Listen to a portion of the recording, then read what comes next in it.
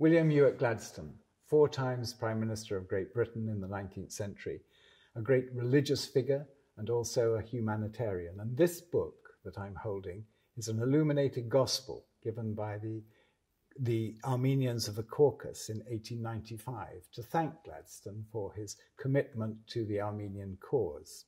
When Gladstone died, this book was on his chest as he was lying in his study and people came to pay their respects. Then when he went to his state funeral in London, within his coffin there was an Armenian cross, and his coffin, as it lay in state for 3 days in London, was covered not in a British flag as you'd expect for someone who'd been 4 times Prime Minister, but it was covered in Armenian colours. And this is quite extraordinary, I think, for very few Prime Ministers. Only 3, I think, in the whole history of Britain have had a state funeral. And usually they're very pompous, nationalistic events. But Gladstone went through the streets of London covered in these Armenian colours.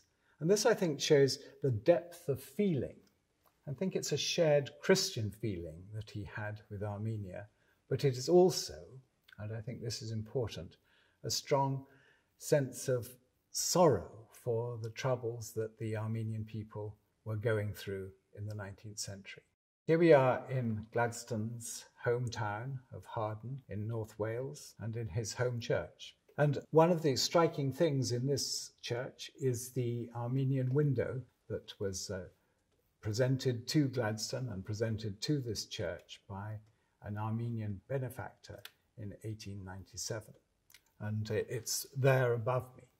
And it shows the 2 great figures of Armenian Christianity, St. Bartholomew, who brought Christianity to Armenia, and Gregory the Illuminator, responsible for the development, the expansion of Christianity in Armenia. And Gladstone really admired the Armenians because they were the first nation to accept Christianity as the state religion, and he admired their history, their martyrdom, because of the terrible atrocities that the Turks were inflicting upon them.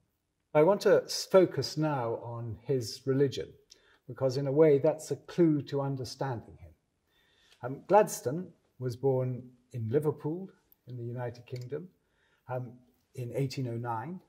He was born to a very religious mother who was obsessed with the idea of sin.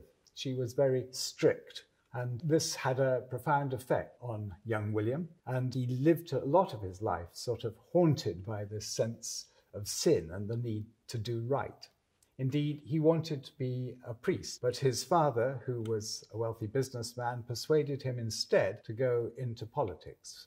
And so William, paid for largely by his father, became a member of Parliament, a young member of Parliament. And he becomes consciously more open, more liberal, as he gets on, as he meets other people. He becomes very ecumenical in his support of all Christian denominations and of all religions. He says to his friend, "I was brought up to hate and fear liberty. I came to love it, and that's the secret of my whole career." As a Prime Minister of Britain, he didn't have a foreign policy that was about the greatness of empire and expanding empire. On the contrary, he was the first person to decolonize and shed parts of the empire. Earlier in his political career, he had supported political prisoners in Italy. He had struggled to give justice and home rule to Ireland. He supported the Bulgarians, and then finally, it's the Armenians that meant probably the most to him, that sort of defined so much about his life. The phrase crimes against humanity originated with Gladstone and originated specifically when he was talking about Armenia. You could call Gladstone one of the founders of the modern human rights movement. And as we go through this great building project here at Gladstone's library, we want to build a forum, and we want within that forum to have an exhibition that will focus on Gladstone and human rights, Gladstone and religion, Gladstone and democracy. And what is one of the few elements in those 3 stories, those 3 subject areas, is Armenia. That it is central to all 3 of those strands. And it's central to understanding today's world and the geopolitical concerns of today.